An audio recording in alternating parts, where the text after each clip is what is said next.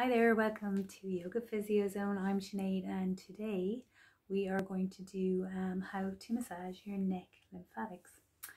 So you've got about a third of your lymphatics are actually in your head neck region, and as you probably may know, your lymphatics actually drain cellular waste.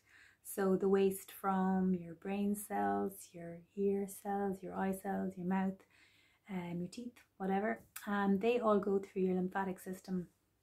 And then eventually all lymph from everywhere in the body actually converges around your neck region, and then it gets dumped into your circulatory system in underneath the collarbones here, kind of down deep inside in the subclavian veins. So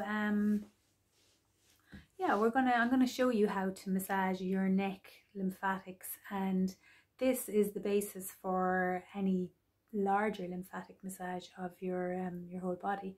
It'll always start with the neck, so it serves many purposes. So just a word of warning: if you have an active infection going on in your sinuses, your teeth, whatever, you know, somewhere around your head neck region, it's not the time to be doing a lymphatic massage, because you could actually spread the infection. It's just not a good idea. So you really only do lymphatic massage after the infection has gone, you're off the antibiotics, and you can start working on them then. Or you can work in a distant way, so not in the actual, let's say I have a problem with this tooth here, I wouldn't be working on the lymphatics around there, but I might work on some of the ones like farther away, the ones that aren't sore. So we'll get started and I can talk you through it as we go along. But considering that the lymphatics drain to the subclavian vein, which is deep inside us and below the collarbone, we're going to put our fingers each side of the collarbone. So, and we'll just mooch the fingers, just kind of giving a little kind of, I suppose, a little bit of manipulation there. Now, you don't go like the biggest, deepest one that you can do. About a 4 out of 10 in depth is just about right for lymphatics, okay? So off we go, and we're just going to kind of work our way along the collarbone there, above and below, working on the nodes above and below.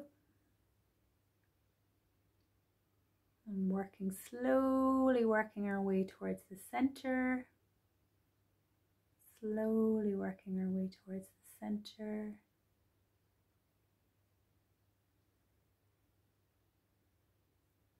Right in to where the collarbone ends, okay? Right into where the collarbone ends. You know, and if you feel any little bit of thickening, you can maybe work a little bit more in that area. Just felt a little bit there as I was talking to you. Just working on that area there. And then we'll do the same on the other side. So just getting the fingers each side of the collarbone and then just working on it there. So as I was saying, lymphatics deal with cellular waste, but they're also part of your immune system, and therefore they help to clear infections. So when you have swollen glands, when you have a sore throat, for example, those really are your lymph nodes, all right? And they're actually working to help you to fight those invaders that have taken over your neck and caused a neck infection. So that's another job that the lymphatics do. So sometimes after an infection has gone and it's no longer sore and whatever, you know, your lymph nodes in this area may be quite clogged, and particularly if you have repeated infections in your throat or in your teeth or in your sinuses or even in your ear, you know, or if you've problems, you feel that it's not quite gone but you're off the antibiotics and, you know, things don't feel normal yet, well, that's a really good time to get going with your neck lymphatics. So you're going to work along the collarbones there, and I would suggest that you would probably do you know, a total of, you know, up to 5 minutes there. But again, it's just about a 4 out of 10 in depth. You're not pushing your hardest, okay? And then we're ready to do the rest of the neck lymphatics, but we've cleared the way with kind of working on these nodes that are nearest to the subclavian vein. Once the waste reaches your bloodstream, it can then be processed by your liver and your kidneys, and it can be removed from your body, okay? So the next set of nodes I'm going to work on, we're going to work now from the top back down to where we started. And we're going to start on a set of nodes that lie along the base of your skull. So I'm going to turn around and stop talking for a minute so you can still hear me. So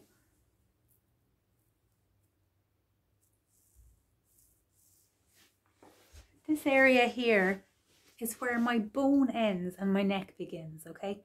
And for me, it's kind of along my hairline, but for other people, it might be a little bit higher or lower. So it's just where your bone ends. Put your hand on your skull and bring it down, and then you kind of feel almost like a dip where your skull ends and your neck begins. And it's along that line, going from that center point right across to the back of your ear, to the mastoid process, which is this bone at the back of the ear. Okay? So we're just going to start in the center, and you don't have to have your hands up. You can have your hands down like that, and then off you go, just doing little circles with your index fingers, okay? Index and middle fingers, just mooching around, mooching around, mooching around.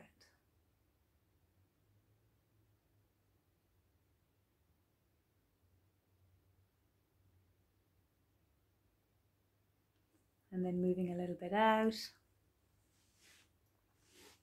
And again, spending up to 5 minutes on this area as you kind of come out to the mastoid process, and then you can kind of go back in towards the center, just working those nodes, just kind of keeping a nice rhythm going, okay? And that's your suboccipital nodes, your occiput being kind of that bone at the base of your skull. So suboccipital nodes the whole way along from the center right out to your mastoid process. Now for the next bit, for my next trick.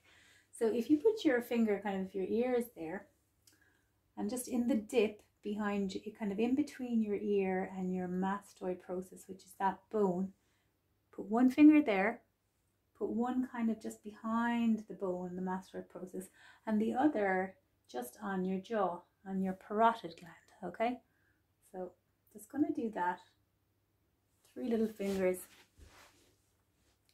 and then you're going to do the same on the other side. One just at the dip at the back of the ear, one just in front of the ear, and one behind. And you're just going to mooch around. And if you want, you can put your baby finger just a little bit lower on your jaw, so you're getting the lower part of the parotid gland, and you are just mooching about like that, giving it a nice massage. 4 out of 10 in depth. If you have a dry mouth, it might be worth doing this as well, because this parotid gland is one of your salivary glands, and perhaps it just needs a little bit of help in getting its function back in order. And sometimes when you've had an ear infection, these kind of glands at the back of the ear and below the ear, they're often the ones that really feel still quite tender, and it's okay to work on tender nodes as long as the active infection is gone, but just go easy on them, okay? Don't make yourself sore, okay? So just mooching around there. Again, I would definitely spend 3 or 4 minutes there, no bother. And then we are going to take the section that is under our chin. So we have a whole section of glands that actually lie between our chin and our neck, in our sublingual area. Sublingual meaning underneath the tongue. So just going to put the fingers there, and I'm just going to mooch them around.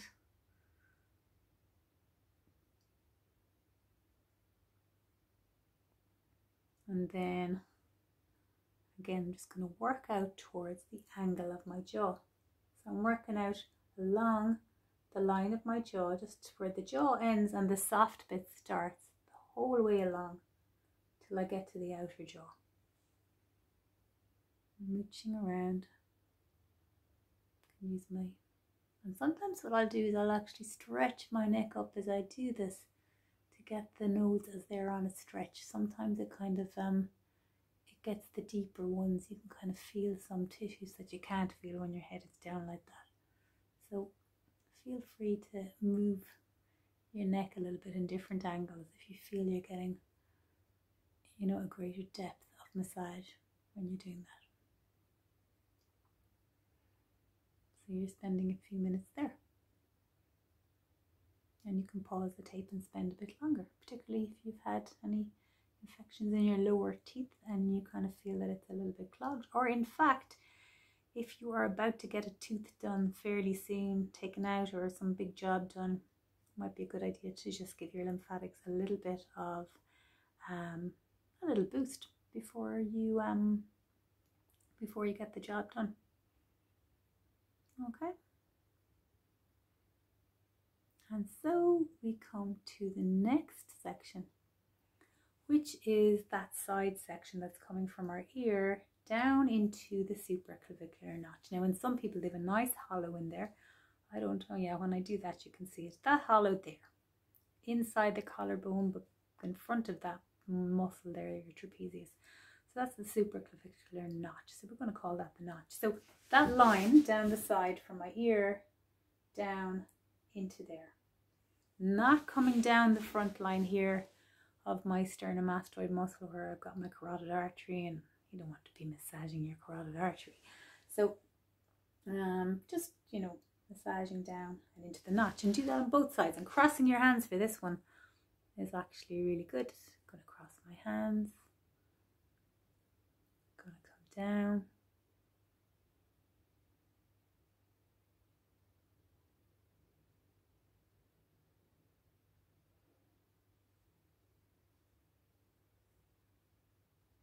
Slowly, slowly, slowly, slowly, 4 out of 10 in depth, coming the whole way down until I reach that supraclavicular notch. And again, I could spend up to 3 or 4 minutes doing that. So once, if you get down there and you think, oh, I could do it another go, go back up, come down again.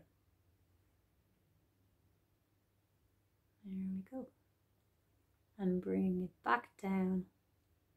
Slowly, slowly, slowly, and into the notch. So press the pause button and do that a couple more times. Okay?